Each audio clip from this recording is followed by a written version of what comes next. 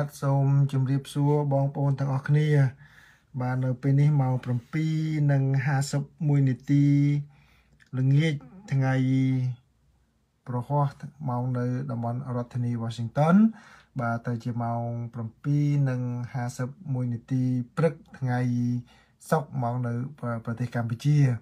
បាទខ្ញុំមានដំណឹងថ្មីជូនបងប្អូនខ្លះពាក់ព័ន្ធជាមួយនឹង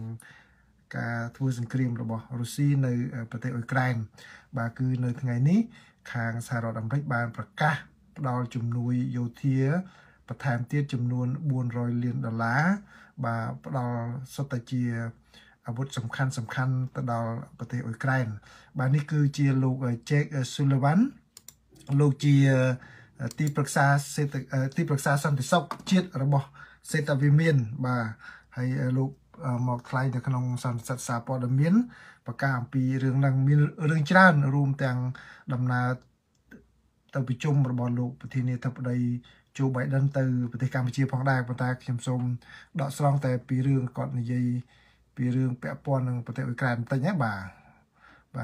សូមស្ដាប់ការថ្លែងរបស់គាត់ហើយខ្ញុំនឹងបកប្រែមួយឲ្យបងប្អូនទ្រុសបាទ Good afternoon, everyone. I'll take a few minutes to walk through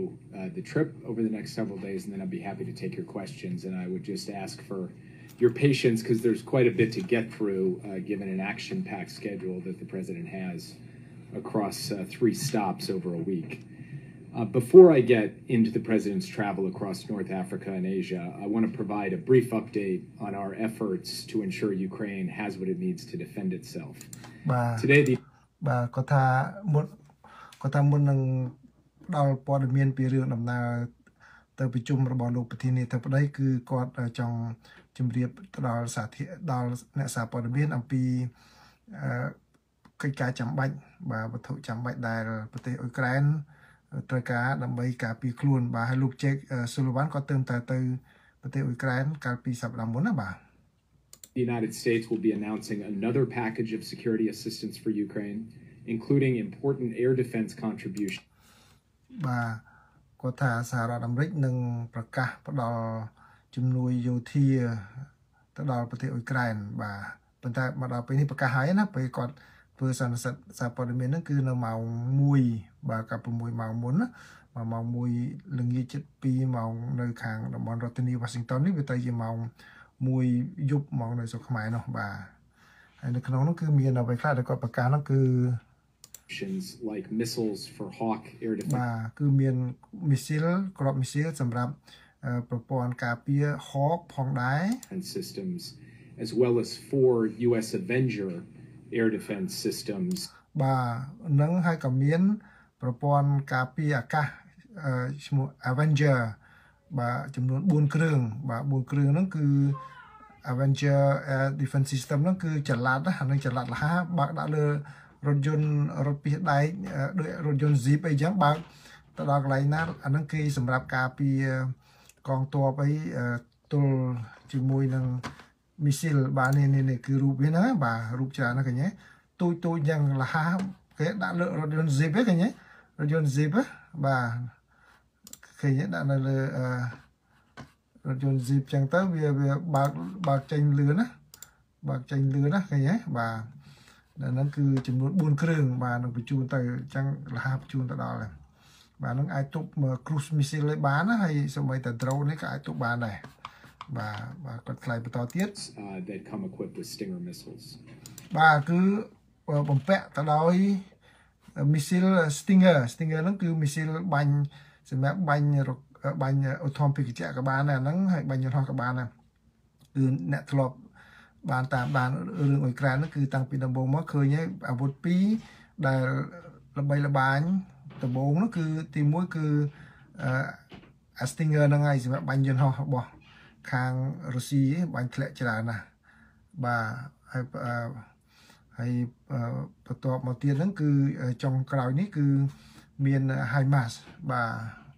HIMARS ហ្នឹងក៏ល្បីល្បាញដែរណាបាញ់ចំគោលដៅល្អបាទ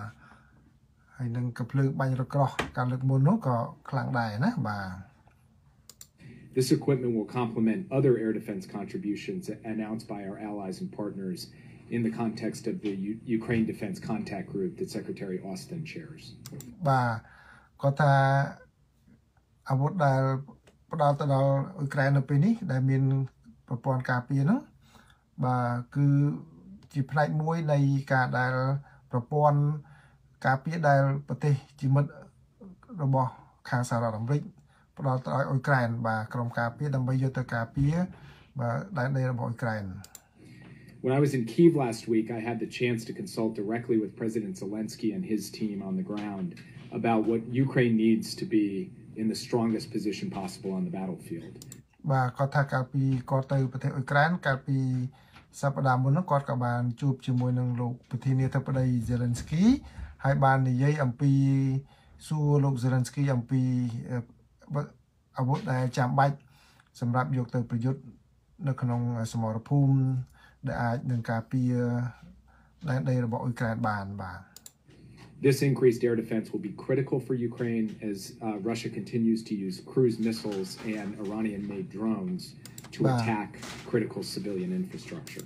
បាទគាត់ថាប្រព័ន្ធការពារដែនអាកាសហ្នឹងគឺមានសារៈសំខាន់ណាស់សម្រាប់ប្រទេសអ៊ុយក្រែនដោយសារតែខាងរុស្ស៊ីហ្នឹងនៅបន្តបាញ់មីស៊ីលហើយនឹង drone ដែលផលិតនៅប្រទេសអ៊ីរ៉ង់ហ្នឹងបាទទៅលើហេដ្ឋារចនាសម្ព័ន្ធស៊ីវិលជាច្រើនដូច្នេះអាចនឹងយកប្រព័ន្ធការពារដែលអាមេរិកឲ្យហើយនឹងខាងអង្គការ NATO ឲ្យផ្សេងទៀតហ្នឹងសមាជិកអង្គការអូតង់ផ្សេងទៀតឲ្យហ្នឹងក៏អាចនឹងយកទៅការពារបានហើយ With that, let me turn to the trip. បាទនេះគឺគាត់ថ្លែងប៉ុណ្ណឹងបាទហ្នឹងខ្ញុំសូមជម្រាបបងប្អូនប៉ុណ្ណឹងបាទហើយឥឡូវនេះមានព័ត៌មានមួយទៀតគឺខ្ញុំបានជម្រាបកាលពីយប់មិញណាបាទយប់មិញហ្នឹងគឺមានព័ត៌មានថាខាងអ៊ុយក្រែនវាទៅដល់ទីក្រុងបាទទីក្រុងដ៏សំខាន់មួយនោះ